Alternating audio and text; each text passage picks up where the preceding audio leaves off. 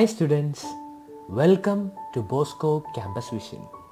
I am Clinton Clement, Assistant Professor, Department of Commerce, Dom Bosco College, Kottayam. In this lecture, we will be discussing about desert ecosystem. Desert occupy the 17% of land area.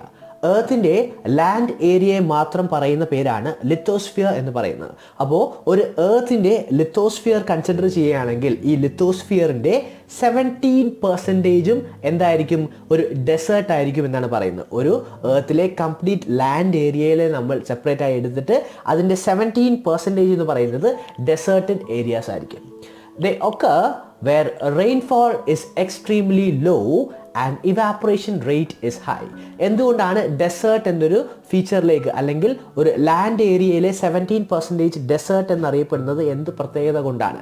അവിടെ rainfall വളരെയധികം കുറവാണ്, ഒട്ടും തന്നെ rainfall ഇല്ല. Below 50 centimetre ഒക്കെയാണ് ഒരു desert ഏരിയയിൽ ലഭിക്കുന്ന റെയിൻഫോളിൻ്റെ അളവ്. അത് മാത്രമല്ല, റെയിൻഫോൾ അല്പമുണ്ടെങ്കിൽ പോലും അതിലെ ഇവാപ്പറേഷൻ റേറ്റ് വളരെയധികം ഹൈ ആണ്. ഒരല്പം റെയിൻഫോൾ ഉണ്ടാവുന്നു, ആ റെയിൻഫോൾ അപ്പോൾ തന്നെ പെട്ടെന്ന് തന്നെ ഇവാപ്പറേറ്റ് ചെയ്ത് പോകുന്ന തരത്തിലുള്ള ക്ലൈമറ്റ് ആണ് ഒരു ഡെസേർട്ട് എക്കോസിസ്റ്റത്തിനുള്ളത്. അപ്പോൾ ഒരു ഡെസേർട്ട് എക്കോസിസ്റ്റം എന്ന് പറയുന്നത് very low rainfall and high evaporation rate ഉള്ളൊരു എക്കോസിസ്റ്റമാണ്. The water from the low rate of rain is not available to the plants due to its fast runoff rate. ഇത്തരത്തിൽ ഒരു desert എക്കോസിസ്റ്റത്തിനകത്ത് പ്ലാന്റ്സിൻ്റെ അളവ് വളരെയധികം കുറവായിരിക്കും. എന്തുകൊണ്ടാണ് അങ്ങനെ പ്ലാന്റ്സിൻ്റെ അളവ് വളരെയധികം കുറയുന്നത്?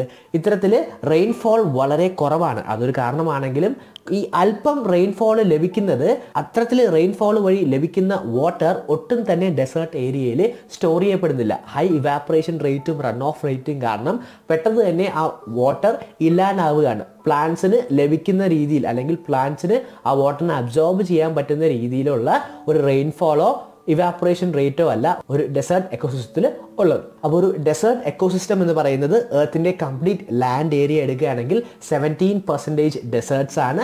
ഡെസേർട്ട് എന്ന് പറയുന്നത് law rainfall and high evaporation rate ഉള്ള ഏരിയസിനാണ് നമ്മൾ ഡെസേർട്ട്സ് എന്ന് പറയുന്നത്. ലോ റേറ്റ് ഓഫ് റെയിൻഫോൾ ആണെങ്കിലും ഈ ലോ അവൈലബിൾ ഓഫ് വാട്ടർ ഒട്ടും തന്നെ സ്റ്റേബിൾ അല്ല, അത് അപ്പോൾ തന്നെ ഇവാപ്പറേറ്റ് ചെയ്ത് മാറുകയും അല്ലെങ്കിൽ പെട്ടെന്ന് തന്നെ റൺ ഓഫ് ചെയ്യുന്നൊരു ക്യാരക്ടറിസ്റ്റിക്സ് ആണ് ഡെസേർട്ട് എക്കോസിസ്റ്റത്തിൽ ഉള്ളത്. Now let us look into the characteristics of desert ecosystem. The deserts have extremely hot days and cold nights. ഒരു ഡെസേർട്ട് എക്കോസിസ്റ്റത്തിൻ്റെ ഏറ്റവും വലിയ പ്രത്യേകത എന്ന് പറയുന്നത് ഡേ ടൈമിൽ highly ഹോട്ടും ഹ്യൂമിഡുമായിരിക്കും, at the same time നൈറ്റിൽ ഹൈലി കോൾഡ് അറ്റ്മോസ്ഫിയറുമായിരിക്കും ഒരു ഡെസേർട്ട് എക്കോസിസ്റ്റത്തിൽ കാണപ്പെടുന്നത്. അപ്പോൾ ഒരു ഡെസേർട്ട് എക്കോസിസ്റ്റം എന്ന് പറയുന്നത് രാവിലെ എക്സ്ട്രീംലി ഹോട്ടും നേരെ മറിച്ച് നൈറ്റിൽ കോൾഡ് അറ്റ്മോസ്ഫിയറും ഉള്ളൊരു എക്കോസിസ്റ്റമാണ് desert ecosystem. Soil of these deserts often have abundant nutrients. ഒട്ടും തന്നെ ഓർഗാനിക്കോ ഇൻഓർഗാനിക്കോ കമ്പോണൻസ് ഇല്ല എങ്കിൽ പോലും ഡെസേർട്ടിൽ കാണപ്പെടുന്ന സോയിലിന് അബണ്ടൻ്റ് ആയിട്ടുള്ള ന്യൂട്രിയൻസ് ഇൻക്ലൂഡ് ചെയ്തിട്ടുണ്ട്. അതുകൊണ്ടാണ് അല്പമെങ്കിലും പ്ലാന്റ്സ് അവിടെ വളരുന്നത്. അതായത് ഒരു അല്പം വെള്ളം കിട്ടിയാൽ ബാക്കി ഈ സോയിലുള്ള ന്യൂട്രിയൻസ് കൊണ്ട് ഫുഡ് പ്രൊഡ്യൂസ് ചെയ്യാൻ പറ്റുന്ന പല പ്ലാന്റ്സ് ആണ് ഡെസേർട്ട്സിൽ കാണപ്പെടുന്നത്. അത്രത്തോളം ന്യൂട്രിയൻറ്റ് പ്ലെൻറ്റിയാണ് ഒരു ഡെസേർട്ട് സോയിൽ എന്ന് പറയുന്നത്. Organisms with specialized structural, physiological and behavioural adaptation can survive there. ഒരു ഡെസേർട്ട് എക്കോസിസ്റ്റം നമ്മൾ നേരത്തെ പറഞ്ഞ പോലെ രാവിലെ ഹൈലി ഹോട്ടും രാത്രിയിൽ തണുപ്പുള്ളൊരു അറ്റ്മോസ്ഫിയർ ആയതുകൊണ്ട് തന്നെ അതിൽ അഡാപ്റ്റ് ചെയ്യുന്ന ആനിമൽസ് എന്ന് പറയുന്നത് സ്പെഷ്യലി സ്ട്രക്ചറഡ് ആയിരിക്കും, പ്രത്യേകതരം ബിഹേവിയറൽ പാറ്റേൺ ഉള്ളവരായിരിക്കാം. അതായത് ഇത്തരത്തിലുള്ള എക്സ്ട്രീം ക്ലൈമാറ്റിക് കണ്ടീഷൻസുമായി അഡാപ്റ്റ് ചെയ്യാൻ പറ്റുന്ന ആനിമൽസ് മാത്രമാണ് ഒരു ഡെസേർട്ട് എക്കോസിസ്റ്റത്തിൽ കാണപ്പെടുന്നത്. അപ്പോൾ ഒരു ഡെസേർട്ട് എക്കോസിസ്റ്റം എന്ന് പറയുന്നത് മോർണിംഗ് ടൈമിൽ ഹൈലി ഹോട്ട് ആൻഡ് നൈറ്റ് ടൈമിൽ കോൾഡ് ആയിട്ടുള്ള ഒരു ക്ലൈമാറ്റിക് കണ്ടീഷനാണ്. Soil in the desserts are highly nutrient and the organisms seen in the desert ecosystem should have specialized structural, physiological and behavioral adaptation. The dominant species found in an desert ecosystem are plant species include cacti, acacias, euphorbias, etc. ഒരു desert എക്കോസിസ്റ്റത്തിൽ കാണപ്പെടുന്ന plant species എന്ന് പറയുന്നത് ആ ഒരു ഇമേജിൽ കാണുന്ന പോലെ കാക്ടൈ, അക്കേഷ്യാസ്, യൂഫോർബിയാസ് പോലെയുള്ള plants ആണ്. അതായത് കൂടുതലും മുൾച്ചെടികളാണ് ഒരു ഡെസേർട്ട് എക്കോസിസ്റ്റത്തിൽ കാണപ്പെടുന്നത്. അതായത് ഈ സോയിൽ അവൈലബിൾ ആയിട്ടുള്ള ന്യൂട്രിയൻസിനെ അബ്സോർബ് ചെയ്യാനും ഒരല്പം വാട്ടർ കൊണ്ട് റെസിസ്റ്റ് ചെയ്യാൻ പറ്റുന്ന രീതിയിലുള്ള പ്ലാന്റ്സ് ആണ് ഒരു ഡെസേർട്ട് എക്കോസിസ്റ്റത്തിൽ കാണപ്പെടുന്നത്.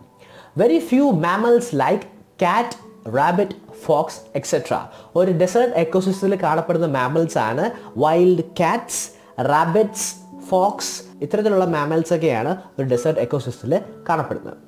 Dominant animals in desserts R snakes and reptiles.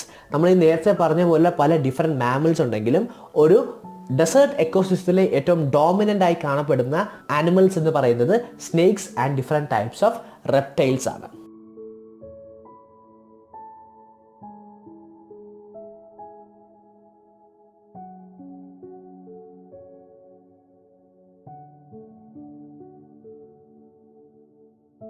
Up next, let us look into the structure of desert ecosystem.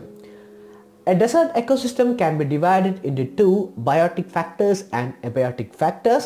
Under the abiotic factors, organic and inorganic substances are found low. Land and air contain lesser amount of water. ഒരു desert എക്കോസിസ്റ്റത്തിൻ്റെ abiotic ഫാക്ടേഴ്സിനുണ്ടെങ്കിൽ നമ്മൾ മറ്റ് എക്കോസിസ്റ്റവുമായി compare ചെയ്യുമ്പോൾ inorganic കമ്പോണൻസിൻ്റെയോ organic കമ്പോണൻസിൻ്റെയോ വാട്ടറിൻ്റെയോ content വളരെയധികം കുറവാണ്. ഒരു desert എക്കോസിസ്റ്റത്തിൻ്റെ major abiotic factor എന്ന് പറയുന്നത് soil തന്നെയാണ്. Under the biotic factors, they are further divided into three: producers, consumers and decomposers. The main producers under desert ecosystem are thorny bushes, grasses and few trees. ഒരു desert എക്കോസിസ്റ്റത്തിൽ കാണപ്പെടുന്ന main producer എന്ന് പറയുന്നത് പല type of bushes. അതായത് നമ്മൾ നേരത്തെ പറഞ്ഞു ഒരു ഡെസേർട്ട് എക്കോസിസ്റ്റത്തിൽ കൂടുതലും മുൾച്ചെടികളും ചെറിയ ചെറിയ ഗ്രാസുകളുമാണ് കാണപ്പെടുന്നത്. പിന്നെ വളരെ ചുരുക്കം ട്രീസും ഉണ്ടാവും. അപ്പോൾ ഇതൊക്കെയാണ് മെയിൻ പ്രൊഡ്യൂസേഴ്സ് എന്നുള്ളത് വരുന്നത്.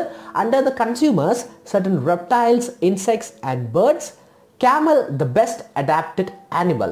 കൺസ്യൂമേഴ്സിൻ്റെ അണ്ടറിൽ ഒരു ഡെസേർട്ടിലെ ഏറ്റവും അഡാപ്റ്റ് ചെയ്യുക, ഡെസേർട്ടിലെ കണ്ടീഷൻസുമായി ഏറ്റവും കൂടുതൽ അഡാപ്റ്റ് ചെയ്തേക്കുന്ന ഒരു ആനിമൽ എന്ന് പറയുന്നത് ക്യാമൽസ് തന്നെയാണ്. പിന്നീട് ഡോമിനൻ്റ് ആയിട്ടുള്ള സ്പീഷീസിൻ്റെ അണ്ടറിൽ നമ്മൾ പറയുന്നത് reptiles and other insects, birds etcetera. Under decomposers, they come bacteria and fungi. So this is the structure of desert ecosystem. അപ്പോൾ ഇന്നത്തെ ക്ലാസ്സിൽ നമ്മൾ ഡെസേർട്ട് എക്കോസിസ്റ്റത്തിനെ കുറിച്ചാണ് ഡിസ്കസ് ചെയ്തത്. ഡെസേർട്ട് എക്കോസിസ്റ്റത്തിൻ്റെ പല ക്യാരക്ടറിസ്റ്റിക്സിനെ കുറിച്ച് നമ്മൾ പറഞ്ഞു. എന്തൊക്കെ ഡോമിനൻറ്റ് സ്പീഷീസ് ആണ് ഒരു ഡെസേർട്ട് എക്കോസിസ്റ്റത്തിൽ കാണപ്പെടുന്നത് എന്നും പറഞ്ഞു. പിന്നീട് അതിൻ്റെ സ്ട്രക്ചറിനെ കുറിച്ച് ഡിസ്കസ് ചെയ്തു. അപ്പോൾ ഇതിനെ ബേസ് ചെയ്തുകൊണ്ടുള്ള അസൈൻമെൻറ്റ് ക്വസ്റ്റ്യൻ ആണ് തന്നിരിക്കുന്നത്. നല്ല രീതിയിൽ വായിച്ച് പ്രിപ്പയർ ചെയ്യുക. അപ്പോൾ ഇന്ന് പറഞ്ഞ കാര്യങ്ങളെല്ലാം മനസ്സിലായി എന്ന് വിശ്വസിക്കുന്നു. Thank you for listening. Have A nice day.